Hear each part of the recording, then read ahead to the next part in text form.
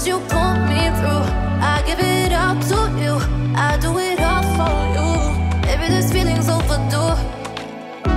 You're uninvited. You wanna hold me close, but I know what you have to. Yeah, yeah, yeah. Why are you hiding? Tell me, what must I do? Come to you, come to you. You're mine, mine, mine. It's right, right, right. It's right, right, right, right now. Why are you hiding? Tell me, what must I do? So yeah, guys, I robbed the Petersen Automotive Museum, snagged their Motor Speedway of the South display, and now got chilling here in my basement. Just kidding, just kidding. I got this legally off eBay. Actually, my parents got it for me as a gift. Best gift ever.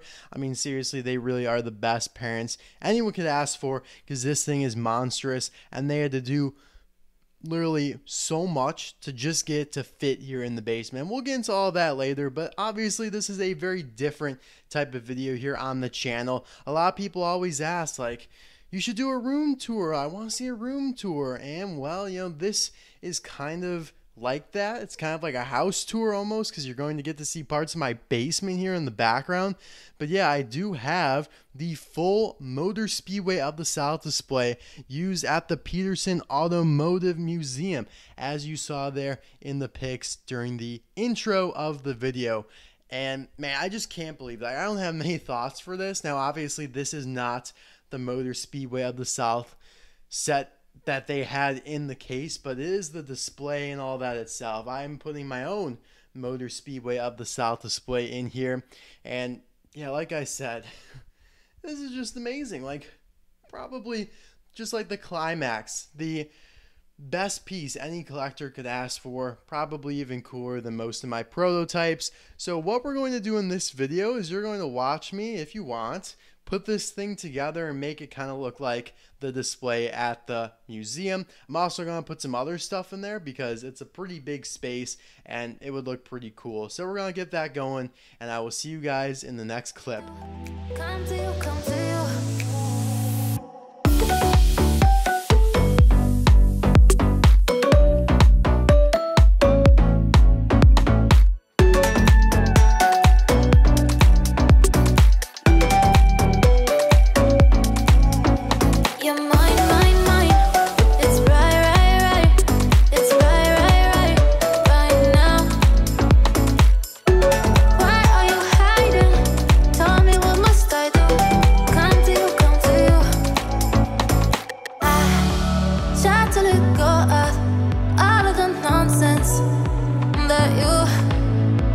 You pull me through. I give it all to you.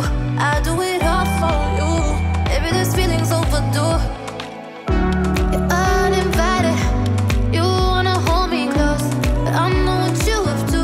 Yeah, yeah, yeah. All right, everything's looking pretty good in there, if I do say so myself. That took about 10 runs up and down the stairs with about 4 to 5 cars in hand each. Don't worry, I was safe about it. But just so you guys know, these are not the official Motor Speedway of the South cars that are limited to 1,000 a piece. The packaging is, but I actually just use standard releases and a custom Mac iCar. The reason for that? Well, this basement has the potential to flood, and the moisture from that may not be great for the paint that they used on these. You guys know of zinc pest?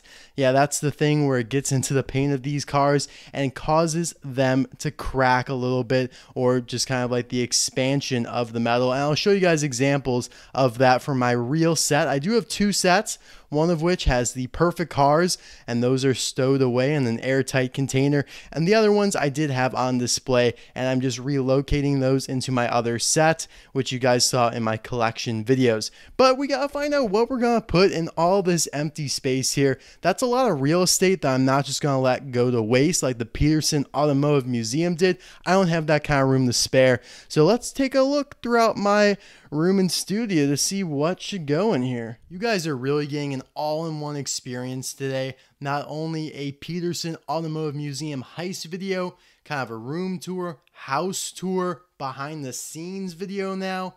This is absolutely insane, but I do want to show you guys those bad Motor Speedway of the South zinc pest plagued vehicles.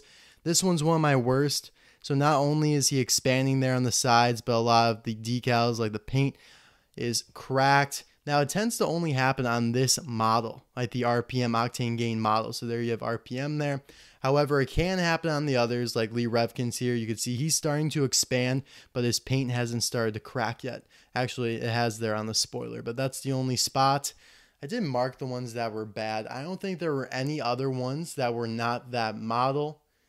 I was pretty fortunate with this set. I think N2O Cola looks pretty good. Yeah, it doesn't happen to like Lightning McQueen, the King. I've never had it on one of these models at all, so very fortunate about that. Oh yeah, Little Torquey Pistons is cracking a little bit, which kind of stinks. Expanding a little bit as well. Oh well. All right, guys, let's move on. I was thinking about putting this in there, this Tamiko 5-pack, because that's pretty rare. Jeez, Disney Docket, why do you have so many Tamikos? This is actually a really cool prototype set. That actually probably should go in there because it's a prototype. Look at this behind the scenes action you guys are getting. How wild. So here's my other Motor Speedway of the South set. That's now bare bones. It will be the home to the ones I just showed you there on the table. And I have some other cool stuff in here as well, but most of it probably will stay. Oh my god, I have so much to unbox. Holy crud.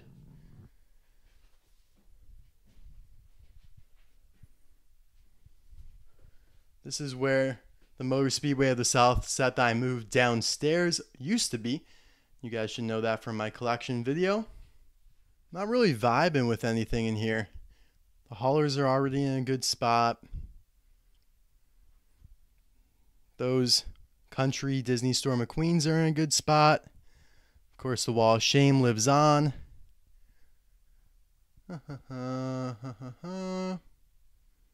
Got some storytellers there. You know what? I think some of these might make the final cut. You guys remember I did a video on some of these packaged prototypes a little over a year ago now, maybe a little less than that. I'll leave the link for that in the description below. But these I have not had on display, and they are definitely display worthy. Now these two in the bottom here are not, oops, you get a little peek ski at my shoes there. These are not prototypes, but they are package variants that are extremely rare. Of course, you have Eric Langley there. And then you have Sage Vanderspin with the correct artwork that is extremely rare. So I think I might put some of these in there. Oh, and so if you guys were wondering, these, which were in there, up top there, are now going to go in there. So a big switcheroo, but it's all in spirit of protecting the legit cars and moving the ones that are just regular releases down to a more possibly vulnerable spot, you know, susceptible to moisture and maybe a little bit more air seeping in than in there. I don't know, probably not, but scientist Disney Docket has made the evaluation and it's a done deal now. There really isn't much else to put in there. I don't know. This is going to be a really tough decision. I kind of have this display all worked out already, so I don't really want to change anything there. Okay, so this is what I decided on. Now, you guys have not seen these prototype packagings. They're like little staged prototype packages, I guess. I've never really seen anything like them before, so I picked them up on eBay a couple weeks ago, and I'm pretty happy with how they look.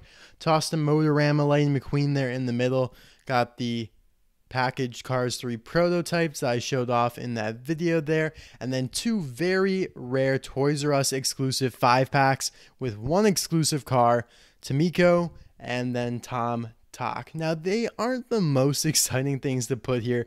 I mean, out of everything, they're the weakest, but they were the most accessible to me. Like, I have some nicer stuff that's buried in storage. Like, I have the Bob Motor 4-pack that also would have been kind of cool to put in here. But for now, this is what it's going to look like. And I hope you guys like it. I hope you guys like my little display. It's a little bit more crowded than the Petersen Automotive Museum, but like I said, I gotta take advantage of the space because it frees up some room upstairs. So anyways, guys, thank you so much for watching this video. I know it's definitely something out of the ordinary, but I really hope you enjoyed it. It was a lot of fun for me to put this, just kind of a different video together for you guys. So let me know in the comments what you think. I'll see you guys soon for another video. Bye now.